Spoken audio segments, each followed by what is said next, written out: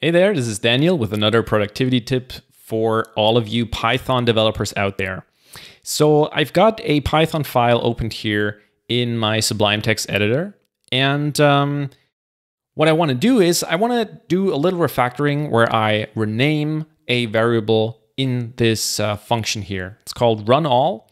And the variable that I want to rename is the delay seconds keyword argument. Because, for some reason I feel like it's not a fitting name. And let's say we want to change that name inside that function. And we want to kind of do it in the quickest way possible. So the way I would approach that is I would double click the first occurrence, in this case here in the function definition. And you can already see that Sublime Text highlighted the other occurrences of delay seconds here in the text or within that function.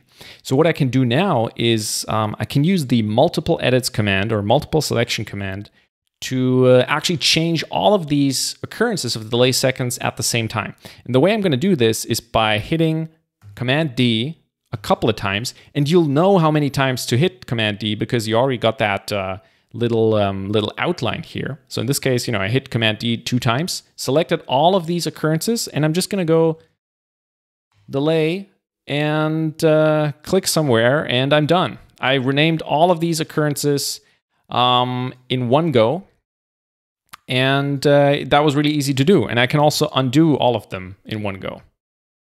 Cool. So I hope this saved you some time and made you a little bit quicker in your day-to-day work. Stay tuned for more stuff like that. Feel free to subscribe, and I'll talk to you soon.